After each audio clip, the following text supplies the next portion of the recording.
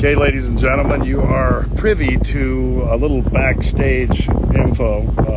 Goldberg's garage soon, within 48 hours, will be open for business. So today we are moving in a couple cars.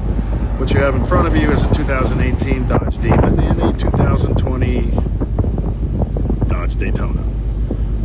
So these are the first two.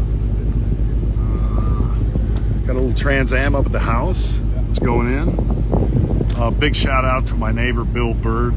Greatly appreciate his help, and I'm going to be checking in throughout the day. Everybody stay tuned because it's going to be a festive afternoon for some high horsepower fun.